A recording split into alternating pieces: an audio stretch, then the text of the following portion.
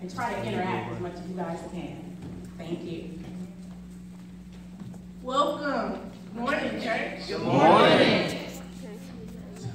Welcome. My name is Destiny, and I'll be your tour guide today through the MTBC Black History Month Museum. So today we're going to be learning about some of the few Black history inventors. So let's press our first button to find out about our first inventor. Hello, my name is William Purvis. I patented the fountain pen, and I was born August 12, 1838, Pennsylvania, USA. And it made writing contracts and signing legal papers easier. Amen.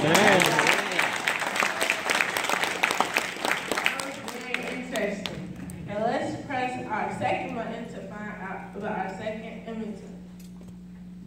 Hello, my name is William H. Richardson, born on February 13, 1868. On June 18, 1899, I patented the baby buggy, the first reversible baby carriage. Thanks to my invention, taking your baby outside doesn't seem too difficult. Let's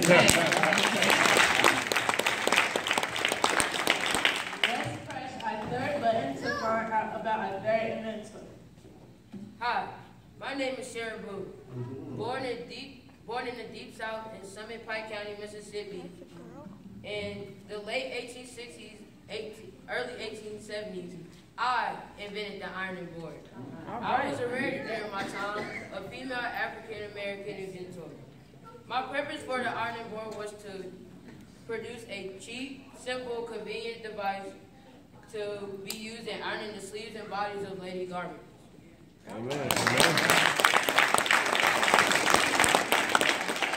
Well, I'm not sure if this is an inventor, but he all helped us out at some point in time. So let's press his button to find out. Born 11/10/1968, a native of Charlotte, North Carolina. I served the United States Marine Corps. I hold an Associate of Arts degree in Religious Studies and a Bachelor of Arts degree in Religion and Philosophy. After being obedient to the will of the Lord, I passed the Sydney Phillips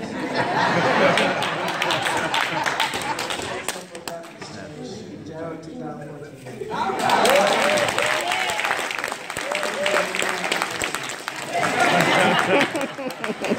This concludes the MTBC Black History Museum.